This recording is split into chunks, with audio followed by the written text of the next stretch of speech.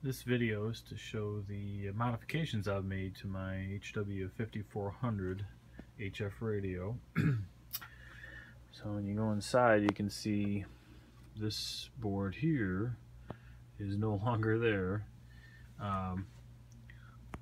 This is a custom-made board using Analog Devices Direct Digital Synthesizer chip and a oven controlled frequency controlled oscillator, and there's a 16-bit CPU down in there that's running the radio and communicating with the BFO board, which is another board similar to this board.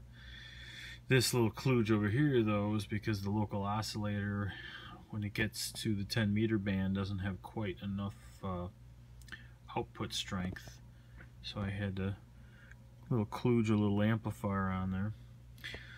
And this is really a cluster because I'm just using all the existing wiring that was on the original radio.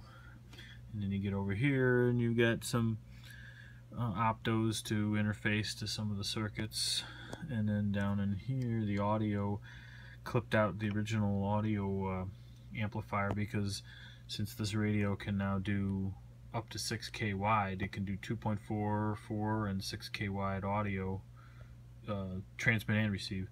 But for the transmit, I wanted to free that up, so that circuit has now been modified. So if I tip the radio up, the bottom of the radio board is gone in there. Now the BFO, this is for the BFO.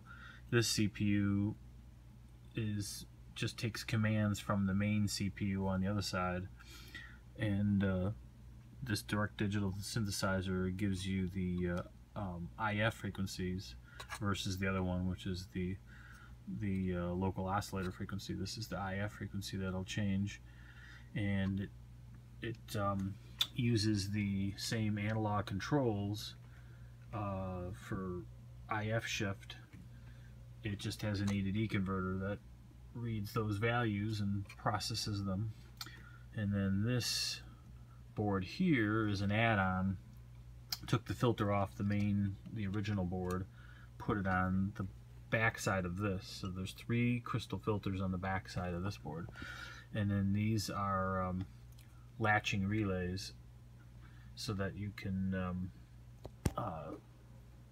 switch between the filters and maintain the filter that you selected without keeping voltage on the relays.